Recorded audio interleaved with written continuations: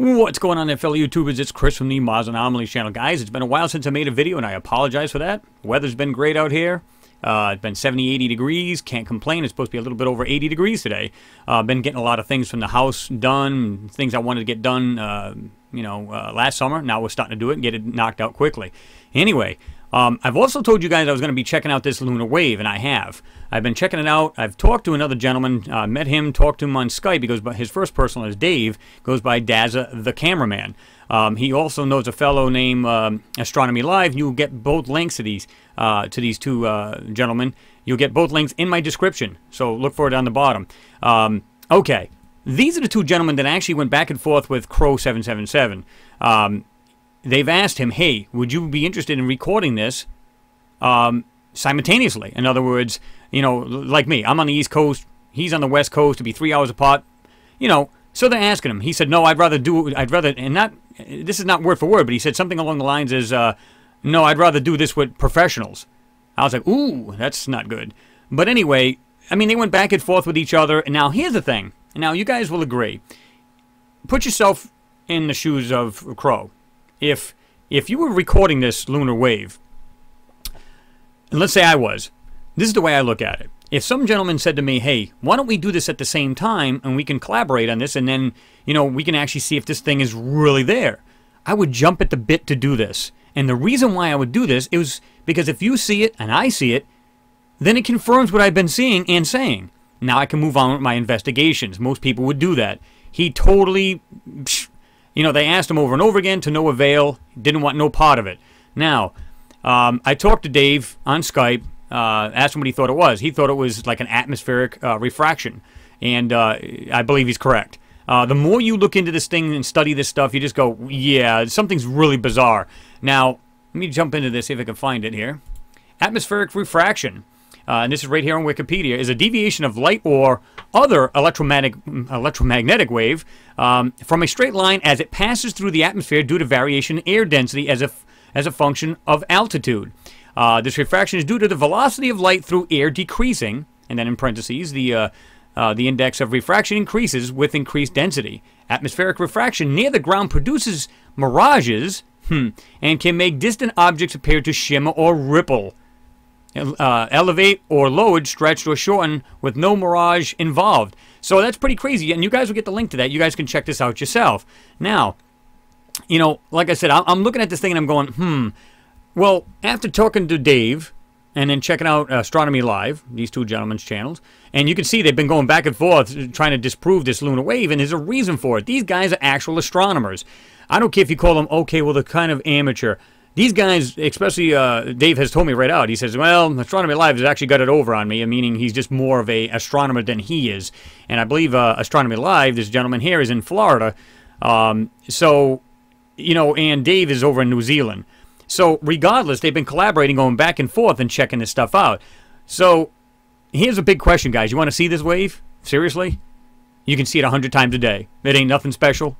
It ain't nothing out of the ordinary. It's a normal, local phenomenon. There you go.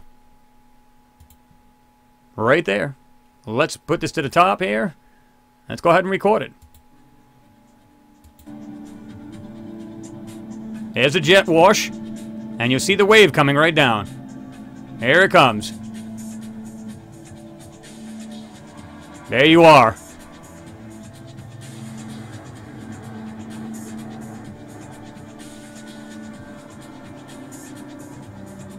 There it goes. That's right, guys. Good old-fashioned, down-to-earth, just a localized phenomenon, and if I'm not mistaken, he lives somewhere next to an airport. So, yeah, there you go. What can I tell you? And you know, you know, it makes me think, and I'm saying to myself, if he knows about this, then he's duping the people. If he's just doesn't know, then you go, okay, well, maybe the guy's a little oblivious to it and just doesn't know. I don't see that. I think he's a very intelligent man, and I'm still trying to figure that out. Again, I'm not willing to trash the guy. But here's the thing. It makes you wonder, okay, he lives next to an airport. He should know this. He should have an idea what this is doing or what's creating it. And like I said, I would have jumped at the bit when somebody said, hey, Chris, I noticed you've been seeing this lunar wave. Let me go ahead and try to record it with you. Let's both record simultaneously at night. Doesn't matter what time it is, because we're both in the same states, but maybe a few hours across or a difference. And we'll go ahead and check this out. Didn't want to do it. Totally said no. So it makes you wonder what his motives are. I'm not saying I know exactly what's going on, but from what I've seen, what I read, and like I said, you guys want to see this wave 100 times a day? Go to an airport and film it at night. There you go. It's as simple as that. It's not a lunar. And I got to be honest with you guys. I was the first one to say too, like, you know, wow, this is just unique. This is just wild. I love this, you know. And you want to know why? Because I don't have a telescope. And how many of you guys can say you've got one? And I mean a good one. I'm talking about something like a good, at least a 6 to 8 inch, no less. I'm not talking about these little tiny toys you get at Kmart or something. I'm talking about a good refractive, you know, telescope. I don't, you know, so, yeah. So the average person doesn't know, so they automatically assume what he's saying is the truth. Well, I'm here to tell you it's not. I don't know the motive behind it. I really don't. And like I said, unless I knew and I was in his head or talked to him, I've tried to talk to him numerous times on Skype, and I just couldn't get an answer. I don't want to deal with Skype. I've had bad problems with Skype. And if anybody knows me, I've done talk shows. Well, meaning I've had broadcasts, so to speak. I've talked to other people. People know that I'm not going to just like send him some kind of dangerous file to corrupt his computer or some crazy thing like that. So I don't know what's up with that. Really, I don't care. But to me, it's been exposed as just nothing more than a local phenomenon, point blank. So anyway, guys, there you go. You know, I'm going to try to, I got some more videos coming up, so stay tuned for those. I'm going to try to do a broadcast. I'm not sure yet.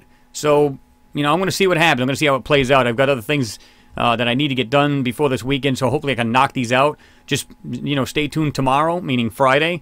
If you see it up on there saying I'm going to have a broadcast, then there you go. If not, then I'm going to try to definitely 100% plan one for the following weekend. Anyway, guys, appreciate you watching. You guys know this. I do this for you guys. And again, I'm a little disappointed about this lunar wave because I thought there was something to it. But it is what it is. When you investigate these things, you find out that, oh well, we've either been duped, lied to, or just maybe it was indirectly. Maybe he wasn't doing it purposely. He doesn't know. But judging by the light refraction theory or the actual phenomenon that goes on, and you can see this happening in these videos, and I'll show you, there's 2 videos actually showing this. It's not just one. There's 2 of them. And I'll put them down below as well if I can find the both of them. Because I believe I do have the both of them. So either way, you'll have at least the one, and I'm going to try to find the other. I'm going to put that down there as well. Anyway, guys, thanks for watching. Always appreciate it. And I'll see you next video.